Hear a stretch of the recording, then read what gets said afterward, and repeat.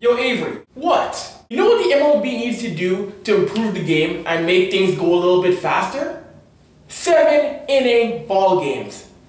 Great idea, right? I'm so smart. 7-inning What is the matter with... I'm gonna hit you! Ouch!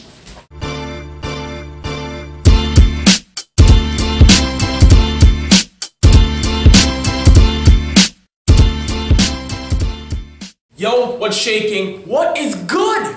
As many people know, there have been challenges installed for the 2014 MLB season, as well as expanded replay.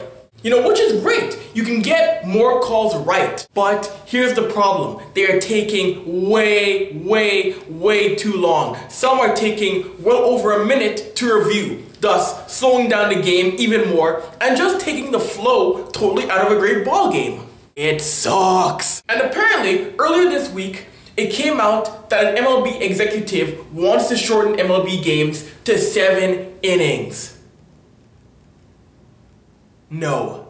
Just no. Yes, baseball games do go on long, but there are so many other things that can be fixed to make the games shorter. There are some pitchers out there who are a human rain delay. The batters, how about you limit the amount of times they can call for time or step out of the batter's box, and step into the batter's box, and step out of the batter's box, and step into the batter's box, and step out. I mean, I'm just like, bruh, enough. Sometimes NHL games can drag on for a long time, but I don't see anyone saying, you know what we need to do? Make the NHL games 2 15-minute periods. Perfect. No, it doesn't happen. Nor in the NBA do you see people saying, oh, these games are going on too long. Let's make each quarter 6 minutes. Stupid idea.